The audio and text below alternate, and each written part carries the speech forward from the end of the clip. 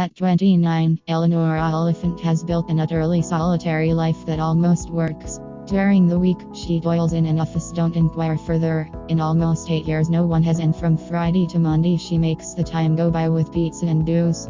Enlivening this spare existence is a constant inner monologue that is cranky, hilarious, deadpan, and irresistible. ELEANOR Oliphant has something to say about everything.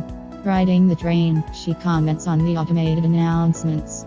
I wondered at whom these pearls of wisdom were aimed. Some passing extraterrestrial, perhaps, or yak herder from ELEANOR who had trekked across the steppes, sailed the North Sea, and found himself on the Glasgow-Edinburgh service with literally no prior experience of mechanized transport to call upon. ELEANOR herself might as well be from ELEANOR. She's never had a manicure or a haircut, worn high heels, had anyone visit her apartment, or even had a friend. After a mysterious event in her childhood that left half her face badly scarred, she was raised in foster care, spent her college years in an abusive relationship, and is now, as the title states, perfectly fine.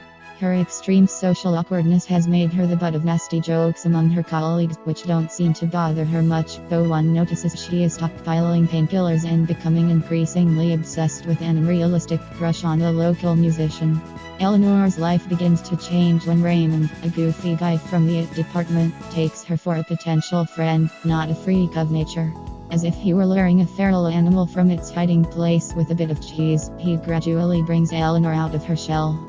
Then it turns out that shell was serving a purpose. Honeyman's endearing debut is part comic novel, part emotional thriller, and part love story.